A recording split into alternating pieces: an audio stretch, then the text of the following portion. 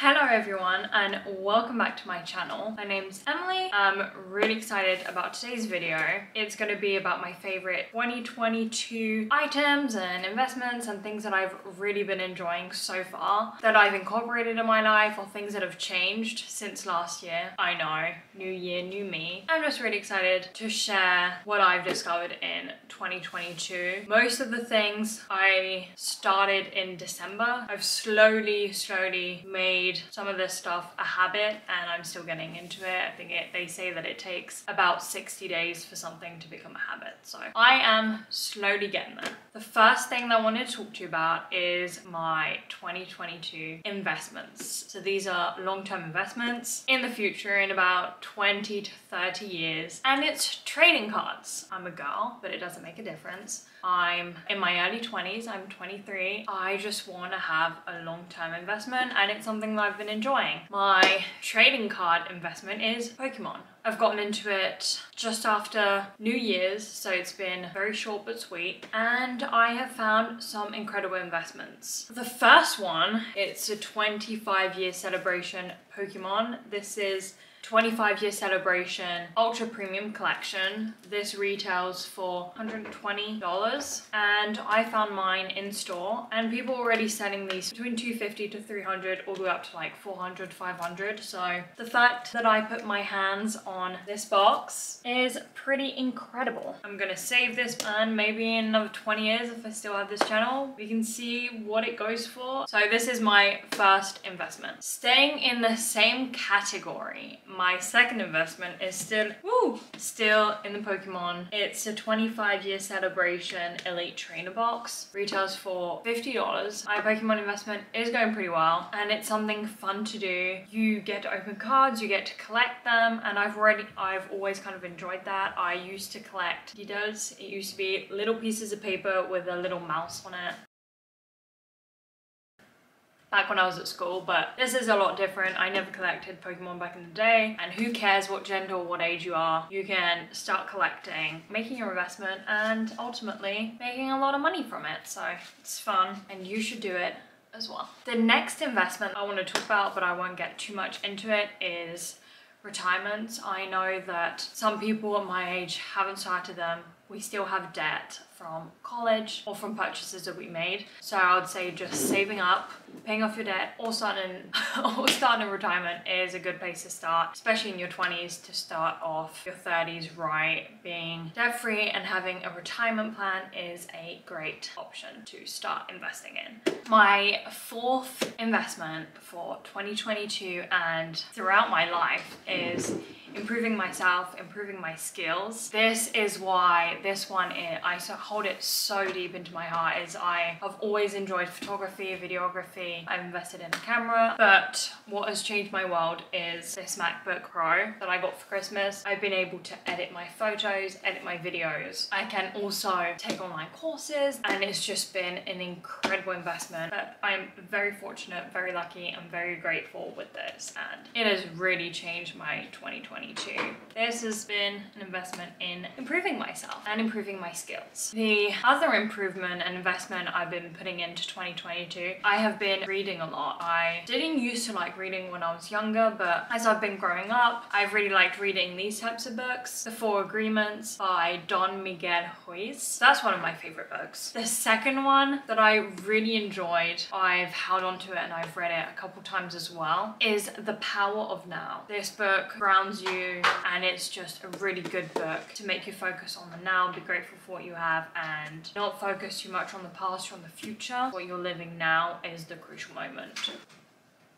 Good book. Really good book to read throughout different chapters of your life as well. These are all different types of books as well, so if you're not into like the self-help books, I have other books as well. This one I haven't read all in one go. Depending on what chapters I need at the moment, I just go to the different chapters, depending on where you are, what you need help with. So all about financial security, self-security, and relationships and careers during your quarter life. So if at some point you feel like you're having a quarter of a life crisis, read this book. Another book that I bought when I bought that book is Designing Your Life. There are so many wonderful lessons and exercises in this book. I'm still doing them. I still haven't finished it. For example, how you react to certain things throughout your day, throughout your week, if you enjoy it, if you don't, and you can put it in and mark it up. So this is another really nice book. I know that they also have an exercise book on this as well. Things that you want in your life, things that affect your life positively, negatively. Have a good idea and a grasp of what you enjoy and how you can design your life around those specific things. So pretty nice when you're having your quarter of life crisis. Turn to this book. You'll be able to know what you like and what you don't like. That's how I figured out that I really like photography, videography, being creative, writing, reading, and all the good stuff. So, and if you didn't like any of those books I just mentioned, Alex Rider, something a bit more on fiction, adventure, and crazy stuff. Beyond This World, a fun book. I read through it really quick. I'm really enjoying it. It's Alex Rider. There is also movies on Amazon Prime, and that's how I discovered Alex Rider, so I'm very late to it, but there's still books coming out. The author is incredible, and he just describes these books, and they're written to the millimeter in details. So I really recommend these books if you haven't read them. If you're feeling nervous or anxious and you just need something to do, just read these types of books, self-help books. It'll make you feel so much better. So reading is also one of my investments, putting into myself, improving myself, and making me feel better. A couple of my beauty favorites in 2022, a couple things that I've really been liking is my tinted moisturizers, my tinted sunscreens. The two that I really love, which are my tinted sunscreens moisturizers at the moment, is the Altea MD, and another one I've been loving is the CeraVe. So the second beauty item that I've been loving is by Fenty Beauty, the Match Stick, which is a cream contour. I love contour. I just found that I found that powder isn't really my thing anymore. I'm not too keen on it, and cream contour looks incredible. So this is the one I've been loving. Mine is in the shade 03 Mocha. One of my favorite items in the fashion category is my jewelry. For Christmas, I got a beautiful bracelet. It is gold and it has a pink crystal, which is a quartz, and I love crystals, I love gold, I love jewelry. This is my beautiful bracelet, and obviously you recharge it in the sun. So thank you, sister, for this beautiful bracelet. My next favorite fashion pieces is a stunning Calvin Klein dress that I bought from TJ Maxx. It has a split in the front. I do have a couple of weddings coming up this summer, and this dress is just gonna be perfect. And it's just nice and shiny and long. It's normally $220, and I bought it for $80. Great purchase of 2022 so far. My next kind of purchase in the fashion category for 2022 is this bag. It kind of looks like an off-brand for the Gucci bag. This is my $40 look-alike Gucci bag. I can't remember what we say, but yeah. Moving on from the fashion category is my health category. So in this one, I have tried to improve myself in a lot of different ways. I do have a very specific diet. I eat fish, so I'm a pescatarian, but I have also eliminated dairy, eggs, and meat. And so it is kind of very restrictive, and it can be hard to get all the right nutrients and supplements into my diet and all the protein that I need. So I found a lot of different ways. I do drink some protein shakes, and also I have some vitamins, multivitamins, which are these. Alongside, I also take probiotics as well. I grew up in France and I would always have a yogurt after dinner. So these are some of my favorite vitamins, which I really enjoy. I take them in the morning after my breakfast. I also try to drink as much water as I can. I love having the straw, so having a little cup to drink it in is super helpful. So I've been really good about drinking as much water as I can. The next one is the gym, working out, getting some exercise in. I used to love to run, especially at school. I would go to the gym a lot. When I moved to the States, I would go to the exercise. I'd go to the gym and work out a lot. Then I kind of fell into, I don't know, just fell out of the gym.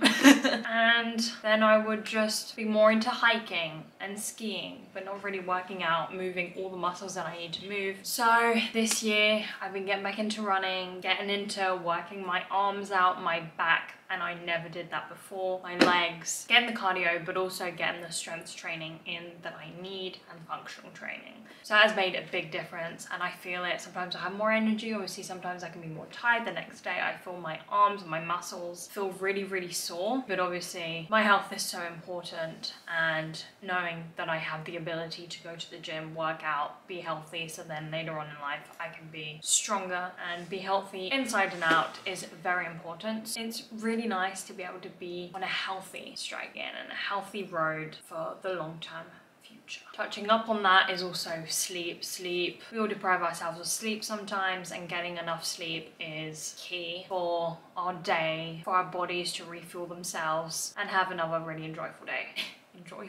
Enjoyable day. Because when we're tired, we can be moody, we can be sleepy, we want to take naps, not as productive. We need to be productive, be able to get stuff done. And yeah, when you're sleepy, tired, moody, it just doesn't work. And then you just become more hungry, and then you start becoming snacky. So get enough sleep as well. The next category that I want to go into is stress and anxiety. I do experience that. I am going through a couple changes in my life, my routine, kind of everything, and stress is hard as well, because then sometimes you don't get enough sleep, you get grumpy and moody, but then stress and anxiety can cause the same type of problem. I mean, I'm not a doctor, so I don't really know the specifics, but for me it kind of feels the same as when I don't get enough sleep. And with stress and anxiety, I found that journaling has been really helpful, and writing down my thoughts and how I'm feeling, just keeping track of everything has been super helpful. This is one that you do before bed. So your thoughts before bed, a guided journal. You reflect, you write what you're proud of, and how can you carry that feeling. I've also seen a lot of people that do one in the morning, which is the 5-minute journal. You write a line or a couple lines in there and then look at it throughout the course of 5 years. I might start doing that, but I've also really liked documenting my day step by step of what I'm going to do, what I'm going to get done, so I feel a little more productive and my mind's kind of clear. And if stuff starts to enter, then I can just type it up, see what I need to do, and that will make me feel a lot better knowing that I got it done, or that that's something that I need to get done. So it kind of clears my mind, frees me up of another thing I don't have to worry about. Another tip which is really helpful for having stress and anxiety sometimes, or feeling a little overwhelmed, is drinking tea in the morning, at night. Doesn't really matter. I drink tea that doesn't have any caffeine in it. Saying that, I drink matcha. It's something that I've discovered at the end of the last year, and that I've really incorporated this year instead of drinking coffee. Coffee just does not go with me. I'm just very off when I drink coffee. So tea is my next step. Chamomile and matcha are my go-to. I drink my tea in my namaste, calm, zen, and positive type mug. A couple other things that I've been doing this year why I have stress and anxiety is going outside more. I wake up in the morning, get right out of bed, get dressed, go out the door. I might go on a walk, I might go grocery shopping, I kind of go everywhere and anywhere. Maybe sometimes I'll just go on a drive. It all depends, but I'm up by 7, 8 and I'm out the door. It's made me feel more productive, it's made me feel like I have more hours in the day, and it just makes me feel really good on the inside to get that fresh breeze right when I'm in the morning. And I think it's really beneficial for everyone. And I at the same time listen to a podcast which I also have been loving, and it's really changed my mindset, is Feel Better, Live More. There are so many different guests on the podcast, and it's just a really nice podcast to listen to in the morning. I know I did touch up on books, but I also really enjoyed Can't Hurt Me. I didn't read it as a book, I listened to it as an Audible book. That book is incredible. I had a friend that read it and told me that it is better as an Audible book, because David Goggins does get into it more and explain some points, and it just feels like a podcast, just feels like you're living and going through with it, and it's incredible. So buy the book if you bought the book, and if you've read it, listen to it as well, because it is incredible as an Audible book than just the book. The book is great, I want to get it as well and read it again, but the Audible version of that book is incredible. So go and get it. listen to it, read it this year. Tell me down below your best part of it and what it changed for you. I know it changed a lot of my mindset, and obviously we're so much stronger than we think we are. There is so much stuff that we're capable of doing in one day and in a lifetime. Literally in a lifetime, we can do anything we want to do. It's all in here. I mean, it is easier said than done. We all have our problems, we all have a different mind, and we all have different lives, but our mindset and our brains are so strong and so powerful, and it is an incredible book. So if you don't have time to read, listen to it as an audible book. You will not regret it, and it is not a waste of time. So podcasts and audible books. And the final point in this category that I want to touch upon are candles. I am burning a candle right now. It's a Christmas candle. This is one that my sister got me for Christmas. It is warm coconut plus sandalwood. It's by Cord and Iron. You could probably get this online. I just sit at my desk, smell it, and I just don't want to burn it because I want to get another one before I burn this one. I want to keep this one forever and just get one that I can just burn because my sister got me this and it's just special to me. So I'm probably gonna buy one of these exact ones and burn it at my desk and make me feel so calm. I did read that apparently it's really nice and super helpful to have different scents in different rooms of your house. So having a scent in the bathroom, having a scent in the living room, your work area, the kitchen. So every time you can go in there, you just feel free and liberated. So if I go into my bathroom, I feel relaxed, and when I'm at my desk I have that smell that makes me feel a little more relieved, and when I sit down on my couch and I have that candle burning, I just get into a stress-free, just as when you walk into your house and the dinner's cooking and you just feel that smell, it just makes you feel so comfortable and you just feel really, really good. I don't know, there's something about scents that's just really smoothing and relaxing and makes you get into this mode of just relaxation, feel at home, feel at peace, not feel nervous, not feel stressed. So that is it for this video. I hope you enjoyed it. I hope you can take some points from it. Make your own top categories and best things that you've been doing and that you've been loving throughout the start of 2022. Write them down below, share them with us all, and I hope there's something and some main points that you can take away from this video and just spread them throughout the course of your year as well. If there's any that you want to share with us or tag me in, you can tag me on Instagram, TikTok, write them down below in the comments, and I'd love to hear what you've been up to at the beginning of your new year. You can follow me on my Instagram, on this channel, just subscribe, and of course like this video. I also post some content on TikTok, which you can also follow, and I will see you in my next video. Thank you for watching. Have a great day. Yeah, I just wanna be great, yeah.